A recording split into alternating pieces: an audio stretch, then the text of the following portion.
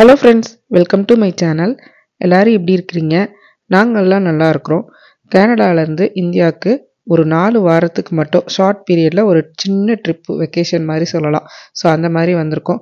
அதில் 3 வாரம் முடிஞ்சு போச்சு, கடைசி ஒரு வாரம். ஸோ இந்த ஒரு வாரத்தில் உள்ள மொமெண்ட்ஸ் எல்லாமே வந்து குட்டி குட்டி கிளிப்பிங்ஸாக வீடியோ எடுத்து வச்சுருக்கிறேன். அதெல்லாம் என்னங்கிறத உங்கள் கூட இந்த வீடியோவில் நான் ஷேர் பண்ணுறேன். முதல் 3 வாரமும் பேரண்ட்ஸு, சிப்ளிங்ஸு, அப்புறம் ரிலேஷன்ஸ் வீடு இதெல்லாமே வந்து கவர் பண்ணி முடிச்சிட்டோம். 4வது வாரத்தில் ஃபுட்டு, ஷாப்பிங் இந்த 2 மட்டும்தான் பண்ணணும்னு பிளான் பண்ணியிருந்தோம். ஃபுட்டை பொறுத்தவரை நம்ம எந்த கண்ட்ரிக்கு போனாலும் நம்ம இந்தியன் ரெஸ்டாரண்ட் இருக்கும். ஆனாலும் நம்ம ஊர் ஸ்டைலு, அந்த ப்ரைஸு எல்லாமே வந்து நமக்கு செட் ஆகிற மாதிரி இருக்காது. அதனால் நான் வந்து பெரிய பையன் பார்பிக்யூ போகணும்னு கனடாவில் இருக்கும்போதே கேட்டப்போ நான் என்ன சொன்னேன்னா, இந்தியாவில் ட்ரிப்பு போகிறப்ப கண்டிப்பாக பார்பிக்யூ கூப்பிட்டு போகிறேன்னு சொல்லியிருந்தேன். அதனால் அந்த 4th வீக்கில் ஒரு நாள் ஈவினிங் என்ன பண்ணணும்னா, பார்பிக்யூ நேஷன் கிராண்ட் மாலில் உள்ள பார்பிக்யூ நேஷனில் டேபிள் புக் பண்ணிவிட்டு ஒரு நாள் வந்து அங்கே போயிட்டு வந்துட்டோம். இது போக சீஷல், குட்டி குட்டி ரெஸ்டாரண்ட்லாம் வந்து இருக்குல்ல, அதெல்லாம் ட்ரை பண்ணணும்னு நினச்சிருந்தோம். பட் டைம் இல்லாத காரணத்தினால அதெல்லாம் போக முடியல. அப்புறம் ஃபேமிலியோட குட்டியாக ஒரு அவுட்டிங் பக்கத்தில் எங்கேயாவது சென்னையில் உள்ள பிளேஸ்க்கு போகலான்னு பிளான் பண்ணியிருந்தோம். ஸோ அன்னைக்கு மார்னிங் வந்து நான் கிளம்புறதுக்கு கொஞ்சம் லேட் ஆகிடுச்சு. அதனால் எல்லாருமா சேர்ந்து எனக்கு ஊட்டி விட்டுட்டு இருந்தாங்க, டைம் ஆகிடுச்சு அப்படின்னு சொல்லிட்டு. ஃபேமிலி அவுட்டிங்க்கு உள்ள பிளேஸ் வந்து எங்கேயாவது பக்கத்தில் வந்து போகலாம், தண்ணி இருக்கிற பிளேஸாக இருந்தால் குட்டீஸ் விளாடுறதுக்கு கரெக்டாக இருக்கும்னு நினச்சோம். ஏன்னா எனக்கு பார்த்திங்கன்னா 2 பையன், தம்பிக்கு ஒரு பையன் இருக்குது, தங்கச்சிக்கு ஒரு பையன் இருக்குது. டோட்டலாக 4 பசங்க இருக்காங்க எங்கள் வீட்டில் குட்டீஸு. இந்த 4 பசங்களும் ஒரு நாள் ஒன்றா இருந்து விளையாடணும், ஒரு அவுட்டிங் இருந்தால் கொஞ்சம் அந்த பசங்களும் ஹாப்பியாக இருப்பாங்கன்னு ஃபீல் பண்ணோம். ஏற்கனவே ஆல்ரெடி ஒரு கெட் டுகெதர் வந்து நாங்கள் ஃபேமிலிக்குள்ளே அரேஞ்ச் பண்ணியிருந்தோம். அதை வந்து ஒரு ஷார்ட்ஸில் போட்டிருந்தேன், பார்த்துருப்பீங்கன்னு நினைக்கிறேன். ஸோ அதுக்கப்புறமா இந்த அவுட்டிங் வந்து வெளியில் போயிட்டு வரலான்னு பிளான் பண்ணியிருந்தோம். அன்றைக்கி மார்னிங் கொஞ்சம் ஏர்லியராகவே கிளம்புறதா பிளானு. பட் நான் வந்து கொஞ்சம் லேட் பண்ணிட்டேன். எனக்கு குட்டி குட்டி ஒர்க்கு வீட்டில் இருந்ததா, கொஞ்சம் பேக்கிங்லாம் வேறு இருந்தது. அந்த ஒர்க்கை பார்த்துக்கிட்டு இருந்ததுனால கொஞ்சம் லேட் ஆகிடுச்சு. அப்புறம் எல்லாருமா கிளம்பி அவுட்டிங்க்கு வந்து தீம் பார்க் தான் வந்து பிளான் பண்ணியிருந்தோம். தீம் பார்க்கில் வந்து கொஞ்சம் க்ரௌட் இல்லாத மாதிரி தீம் பார்க்காக எடுக்கணும்னு நினச்சிருந்தோம். ஃபர்ஸ்ட்டு குயின்ஸ்லாண்டு, எம்ஜிஎம் இதெல்லாம் பிளான் பண்ணியிருந்தோம். பட் இங்கெல்லாம் க்ரௌட் இருக்கும்போது எங்களுக்கு பயம். ஏன்னா நாங்கள் போனது வந்து சண்டே தான் வந்து கிளம்பியிருந்தோம். அதனால் வந்து லாஸ்ட்டாக ஃபைனலாக வந்து விஜிபி போகலாம் அப்படின்னு சொல்லிட்டு, ஏன்னா அங்கேயும் வாட்டர் இருக்கும், வாட்டரில் கொஞ்சம் க்ரௌட் இருக்காது அப்படிங்கிறதுனால அங்கே தான் வந்து கிளம்பி போனோம். எங்களுக்கு வீட்டிலேருந்து கொஞ்சம் பக்கம்தான், ஒரு 1/2 hourலேயே வந்து விஜிபிக்கு வந்துடலாம். ஹஸ்பண்டும் தம்பியும் மட்டும் பைக்கில் வந்தாங்க. நாங்கள்லாம் வந்து தங்கச்சி வீட்டுக்கார் வந்து கார் எடுத்துகிட்டு வந்திருந்தாங்க. அதனால் நாங்கள் எல்லாருமே வந்து காரில் மொத்தமாக கிளம்பி வந்துட்டோம். டிக்கெட் ப்ரைஸிங் வந்து எனக்கு ஞாபகம் இல்லை, நான் மொத்தமாக பல்காக எடுத்துருந்தோமா, அதனால் எனக்கு அந்தளவுக்கு டிக்கெட் ப்ரைஸிங் ஞாபகம் இல்லை. ஸோ நெட்டில் என்ன இருக்கோ அதே ப்ரைஸிங் தான் வந்து அங்கேயும் வாங்கினாங்க. உள்ளே போகும்போது ஃபுட் ஐட்டம்ஸ் எதுவுமே அலோட் இல்லை, பேகெல்லாம் செக் பண்ணி தான் அலோவ் பண்ணாங்க.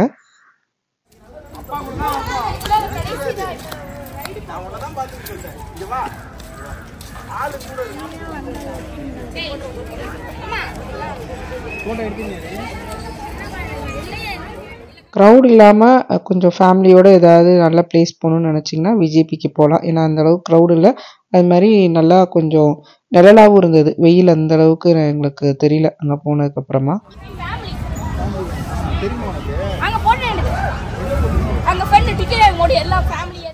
காலையில் 11 o'clockலாவே அங்கே ரீச் ஆகிட்டோம். சீக்கிரமாக போனதுனாலயான்னு தெரியல, ரைட்ஸ் எல்லாமே நல்லா ஃப்ரீயாக இருந்த மாதிரி இருந்தது. அதனால் நிறையா ஃபேமிலி ரைட்ஸும் நிறையா இருந்த மாதிரி இருந்தது.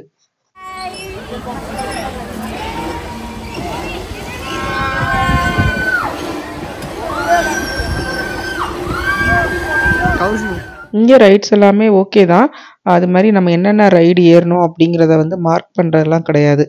லாஸ்ட் டைம் வந்து நாங்கள் குயின்ஸ்லாண்ட்லாம் போயிருந்தப்போ நம்ம வந்து ஒரு ரைடு வந்து 1 டைம் தான் ஏற முடியும். அந்த டிக்கெட்லேயே வந்து மார்க் பண்ணி விட்டுருவாங்க. பட் இங்கே வந்து அந்த மாதிரிலாம் இல்லை. ரைட்ஸும் ஓரளவு கூட்டம் கம்மியாக இருந்ததுனால எல்லாமே ஓரளவு கவர் பண்ணுற மாதிரி இருந்தது. பட் ஆனால் ஒரு ட்ராபேக் இருந்தது. ஒரு சில ரைட்ஸ் எல்லாம் வந்து எங்கே அந்து விழுந்துருமோ, நம்ம கீழே விழுந்துருவோமோங்கிற பயம் இருந்தது. ஏன்னா வந்து மெயின்டெனன்ஸே அந்தளவுக்கு இல்லாத மாதிரி எங்களுக்கு ஃபீல் ஆச்சு. ஸோ அவ்வளோதான், இந்த மாதிரி தான் குயின்ஸ்லாண்டில் எல்லா ரைடும் முடித்து வீட்டுக்கு ரிட்டர்ன் வர்றதுக்கு லேட் நைட் ஆகிடுச்சு. ஸோ அடுத்து இருக்கிற 2 days பார்த்திங்கன்னா ரிலேஷன் வீட்டுக்கெலாம் கொஞ்சம் போக வேண்டியிருந்தது. நானும் 2 பசங்க மட்டும் போயிட்டு வந்திருந்தோம். அம்மா வந்து ஒரு நாள் வந்தாங்க, அடுத்த நாள் அம்மாவால் வர முடியல. அதனால் அம்மா மறுநாள் வந்து வரலை. ஹஸ்பண்ட்க்கு வந்து ஒர்க் இருந்தது, அதனால் அவங்களும் வந்து வரலை. அப்புறம் வந்து மறுநாள் வந்து ஷாப்பிங் ஒர்க் ஆரம்பிச்சிட்டேன். இந்த பிரீத்தி மிக்ஸி வந்து நான் ஜெயச்சந்திரன்ல தான் வந்து வாங்கியிருந்தேன். இதை ஆர்டர் பண்ணேன். வீட்டுக்கு வந்து அவங்க டெலிவரி பண்ணிட்டாங்க. இதோட அமௌண்ட் வந்து 8000 கிட்டக்க வந்திருந்தது. எக்ஸாக்டாக ஞாபகம் இல்லை. அந்த 8000 சம்திங் அந்த ரேஞ்சில் தான் வந்திருந்தது. பிரீத்தியில் வந்து 2, 3 காமிச்சாங்க எனக்கு. ப்ளூ லீஃப் காமிச்சாங்க, பிளாட்டினம் காமிச்சாங்க, அப்புறம் ஸ்டீல் காமிச்சாங்க. எனக்கு என்னமோ ஸ்டீல் தான் பிடிச்ச மாதிரி இருந்தது. ஆல்ரெடி ஒன் டைம் வந்து நான் பிளாட்டினம் வந்து யூஎஸில் இருக்கும்போது யூஸ் பண்ணியிருக்கேன். ப்ளூ லீஃப் வந்து இந்தியாவிலேயே ஃபஸ்ட் டைம் வந்து நான் ப்ளூ லீஃப் தான் இதுக்கு முன்னாடி வச்சுருந்தேன். அதனால் அந்த 2 வேண்டான்னு சொல்லிட்டு வாங்காதது வாங்குவோம் அப்படிங்கிறதுக்காகத்தான் அந்த ஸ்டீல் வாங்கியிருந்தேன். அது மட்டும் இல்லாமல் இது பாடி ஃபுல்லாகவே ஸ்டீல், அதுக்காக வாங்கியிருந்தேன். இதில் வந்து சாப்பர் அட்டாச்மெண்ட் கிடையாது. என்னென்ன ஐட்டம்ஸ் உள்ளே இருக்குதுன்னு பாக்ஸ் ஓப்பன் பண்ணணுமே லிஸ்ட்டு கொடுத்துருக்காங்க, செக்லிஸ்ட் இருக்கும். ஸோ அது மட்டும் இருக்குதாங்கிற மாதிரி செக் பண்ணி எடுத்து வச்சுட்டேன்.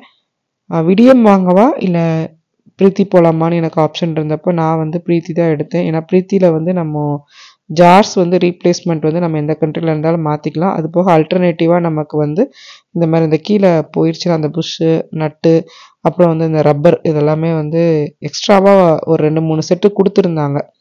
அதனால் நான் வந்து இதுதான் எடுத்திருந்தேன். இங்கே வர்றதுக்கு முன்னாடி ஃபஸ்ட்டு வந்து சாப்பரோடு இருக்கிற மாதிரி விடியம் மாடல் தான் எடுப்போம்னு நினச்சேன். அதுக்கப்புறமா தான் வந்து வந்ததுக்கப்புறம் பிளான் மாறிடுச்சு. வேணுன்னா வந்து சாப்பர் வந்து நம்ம செப்பரேட்டாக வாங்கிக்கலான்னு சொல்லிட்டு நான் இதே எடுத்துட்டேன். ஸோ இது வந்து எடுக்கிறதுக்கு மெயின் காரணம் வந்து இது வந்து பாடி வந்து அந்த பிரீத்தி அந்த மெயின் மோட்டர் இருக்கிற பாடி வந்து ஸ்டீலில் இருந்தது. அது எனக்கு ரொம்ப பிடிச்சிருந்தது. அதனால தான் வந்து அதை எடுத்தேன். இந்த மாடல்லையும் வேணும்னா நம்ம வந்து சாப்பர் வந்து தனியாக அட்டாச் பண்ணிக்கலாம். பட் அதுக்கு சாப்பருக்கு வந்து தனியாக நம்ம ஒரு 6000 கிட்டக்க கொடுத்து நம்ம பே பண்ணி வாங்குற மாதிரி இருக்கும். வேணும்னா நம்ம வந்து ஃப்யூச்சரில் வந்து இதில் அட்டாச் பண்ணிக்கலாம்.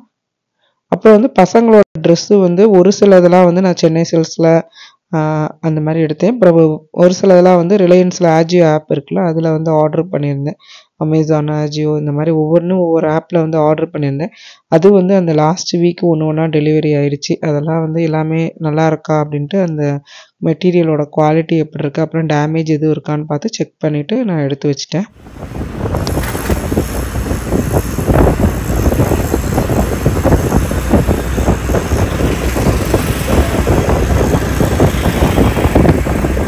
அம்மாக்குன்னு எதுவும் கிஃப்ட் ஊர்லேருந்து வாங்கிட்டு வரல. இதுக்கு முன்னாடி ஒரு இடம் யூஎஸ்லேருந்து ரிட்டர்ன் வரும்போது நான் அவங்களுக்கு வந்து இந்த அங்கேருந்து எதுவும் வாங்கிட்டு வரல. இங்கே வந்ததுக்கப்புறமா தான் டைட்டன் வாட்ச் வாங்கி கொடுத்துருந்தேன். பட் அதை அவங்க வந்து எனக்கே வந்து திரும்ப ரிட்டர்ன் பண்ணிட்டாங்க.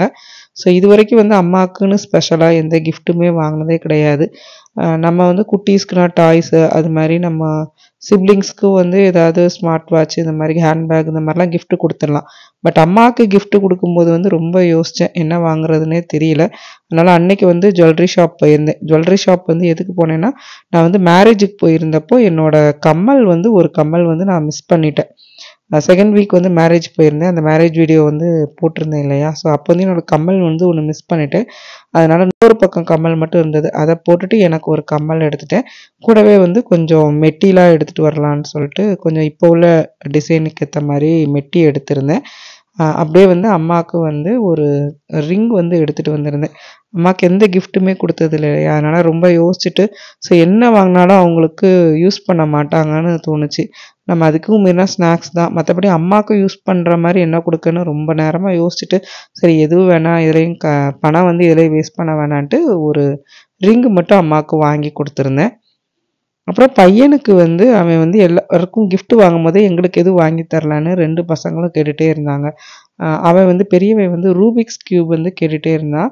இங்கே கனடாவில் வந்து ரூபிக்ஸ் கியூப் வந்து அந்த 2x2வும் 4x4ம் கேட்டான். அது வந்து ப்ரைஸ் பார்க்கும்போது $30 சம்திங் போட்டிருந்தது.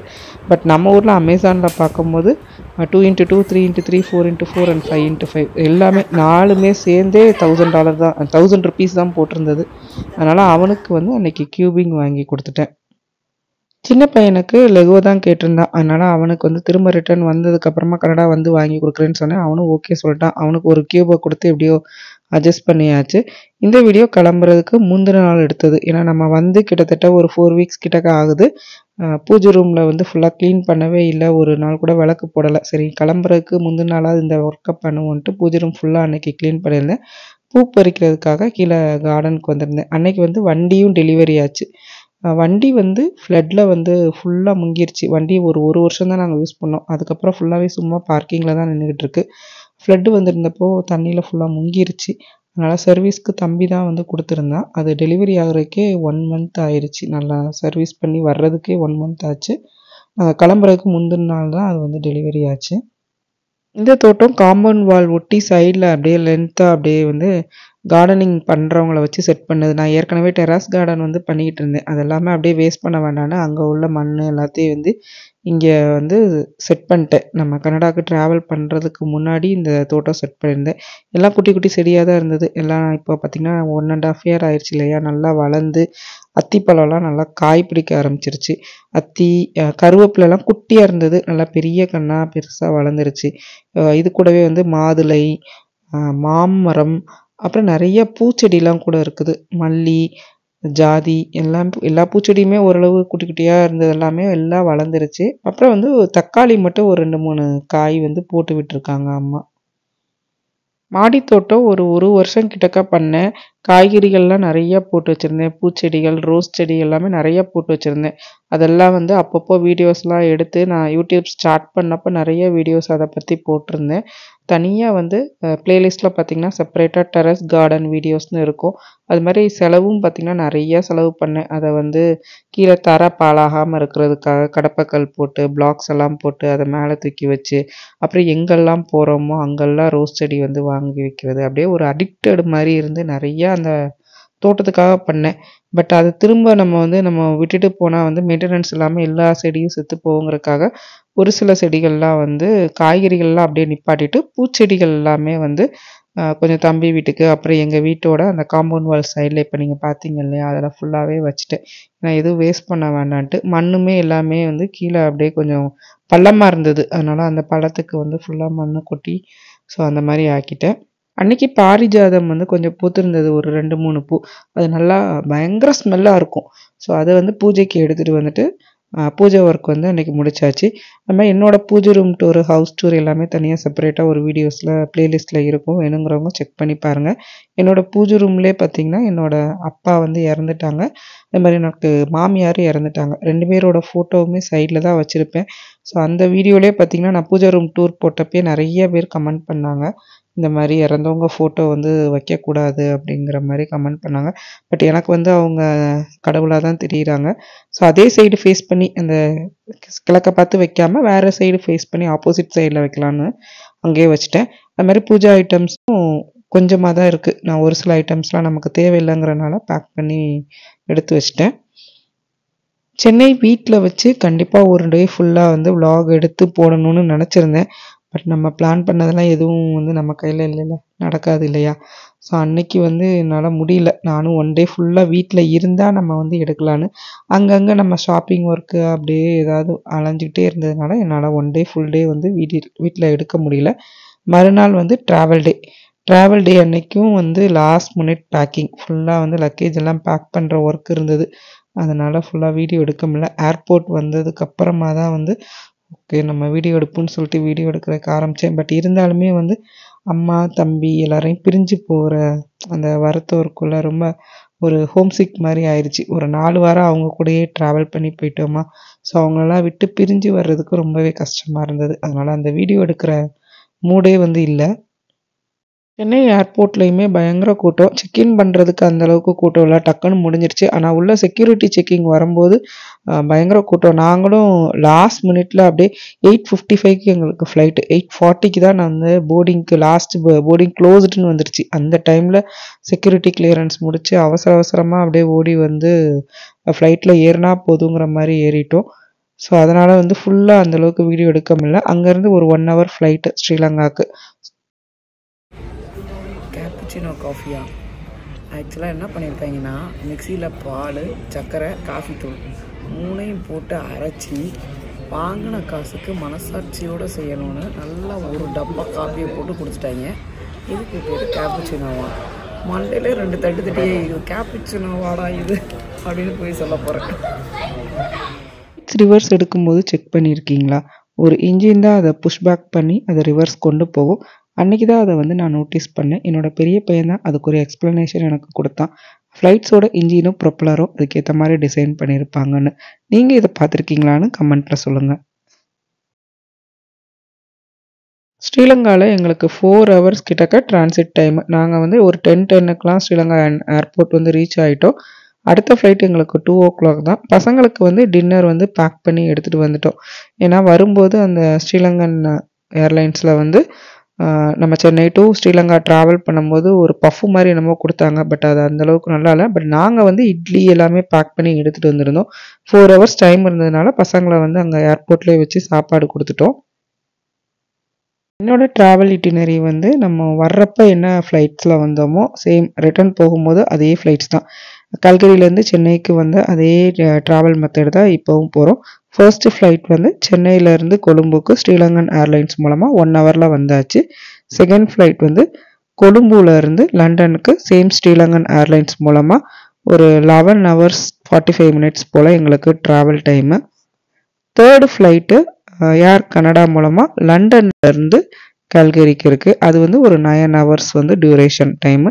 இதுக்கு இடையில வந்து லண்டனில் வந்து ஒரு 2.5 ஹவர்ஸ் கிட்டக்க டிரான்சிட் டைம் இருக்குது.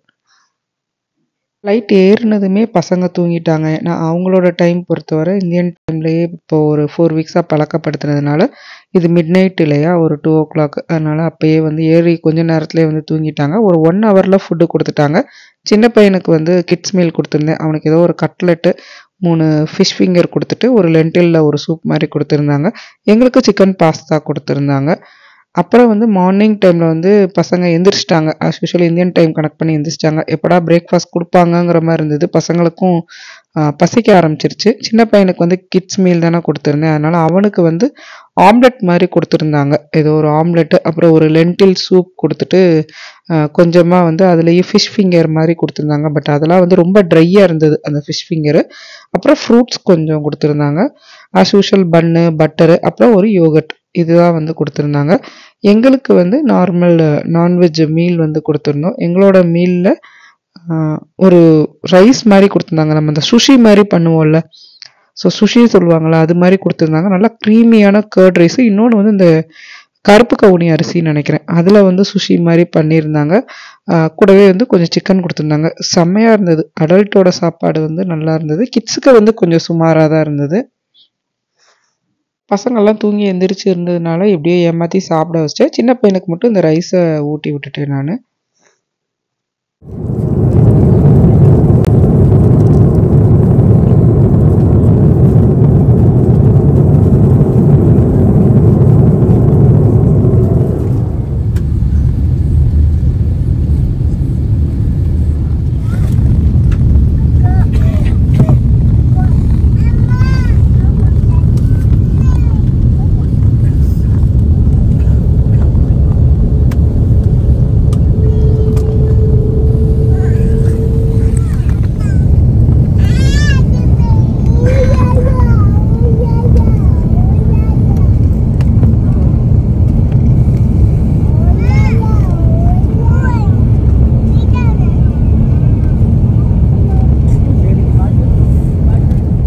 லண்டனில் எங்களுக்கு டிரான்சிட் டைம் 2.5 ஹவர்ஸ் கிட்டக்க இருந்தது. ஆனால் வந்து இந்த ஸ்ரீலங்கன் ஏர்லைன்ஸ் வந்து லண்டன் ரீச் பண்ணும் போதே ஒரு 1/2 hour கிட்டக்க லேட் ஆகிடுச்சு. அதனால் எங்களுக்கு டிரான்சிட் டைம் வந்து 2 ஹவர்ஸ் இருந்தது. நாங்கள் வந்து டெர்மினல் 3லேருந்து டெர்மினல் 2க்கு வந்து மாறி போனோம். லாஸ்ட் டைம் வந்து டெர்மினல் 3ல் நம்ம கனடாவிலேருந்து இந்தியாவுக்கு ட்ராவல் பண்ணும்போது நான் டெர்மினல் 3ல் வந்து ஃபோனை மிஸ் பண்ணதாக வீடியோவில் சொல்லியிருந்தேன்.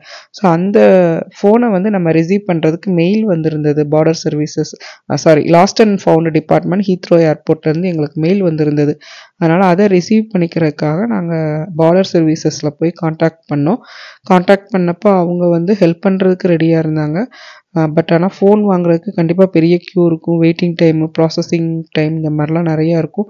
உங்களோட டிரான்சிட் டைம் கம்மியாக இருக்கிறதுனால நீங்கள் ஃப்ளைட்டை மிஸ் பண்ணிடுவீங்க அப்படிங்கிற மாதிரி எங்களுக்கு கேட்டாங்க. ஸோ அதனால் நாங்கள் வந்து வேண்டான்னு சொல்லிட்டு சரி ஓகே அப்படின்ட்டோம். அவங்க சாரி சொல்லிவிட்டு கொரியர் ஆப்ஷன் அல்லது வேறு பர்சன் மூலமாக கலெக்ட் பண்ணிக்கிற மாதிரி ஏதாவது ஆப்ஷன் இருந்தால் பாருங்கள் அப்படின்னு சொல்லிட்டாங்க. பட் வந்து ஃபோனோட சார்ஜு வந்து கொரியர் அனுப்புகிற சார்ஜு ஈக்குவலாக இருக்குங்கிறனால தான் நாங்கள் ஃபோனை நேரில் கலெக்ட் பண்ணிக்கலாம் ரிட்டர்ன் வரும்போதுன்னு பிளான் பண்ணியிருந்தோம்.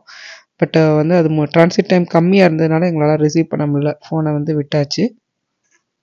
அப்புறமா இதுக்கே வந்து ஒரு 1/2 அன் ஹவர் ஆயிடுச்சு. மீதி 1 1/2 ஹவர் தான் இருந்தது. அந்த 1 1/2 ஹவரில் பிடிச்சி ஆகணுன்ட்டு ஒரு டெர்மினல்லேருந்து இன்னொரு டெர்மினலுக்கு மாறி அங்கேருந்து ஒரு 20 மினிட்ஸ் கிட்டக்க வாக்கபிள் டிஸ்டன்ஸ் இருந்தது. எப்படியோ ஒரு வழியாக வந்து நாங்கள் ஃப்ளைட்டில் வந்துட்டோம். போர்டிங் க்ளோஸ்டுன்னு இங்கேயுமே வந்துருச்சு. நாங்கள் தான் வந்து லாஸ்ட்டாக ஃப்ளைட் ஏறினோம். ஸோ இங்கே ஏர் கனடாவில் உள்ளே ஏறினதுமே பசங்களுக்கு வந்து இந்த கிட்ஸ்க்கு வந்து ஏதாவது என்கரேஜ் பண்ணுறதுக்காக ஒரு பவுச் தருவாங்க இல்லையா, அது வந்து தக்ஷுவை பார்த்தனையும் அந்த பவுச் கொடுத்தாங்க. அந்த பவுச்சில் வந்து ஒரு டிராயிங் மெட்டீரியலும் ஒரு ஹெட்செட்டும் இருந்துச்சு. அவனுக்கு கொடுத்ததுனால கௌஷிக்கும் வந்து நீ வச்சுக்கோங்கிற மாதிரி லாஸ்ட்டாக வர ஏறணும்ல, அதனால் கொடுத்துட்டாங்களான்னு தெரில. 2 பேருக்குமே ஆளுக்கு ஒரு பவுச் கொடுத்துருந்தாங்க. அதை அவங்களுக்கு செக் பண்ணிவிட்டு அப்புறமா வந்து ஃபுட்டு வந்து ஆப்ஷன் வந்து இங்கேயே வந்து என்ன ஃபுட்டு தர்றாங்க அப்படிங்கிறதெல்லாம் வந்து இந்த ஃப்ளைட்டில் இன்ஃபர்மேஷன் மெனுவில் கொடுத்துருந்தாங்க. அதையும் நாங்கள் அப்படியே செக் பண்ணி பார்த்தோம். அந்த இன்ஃபர்மேஷன் மெனுவில் என்ன இருக்கோ ஸோ அதே ஃபுட்டு தான் வந்து நமக்கு கொடுத்துருந்தாங்க.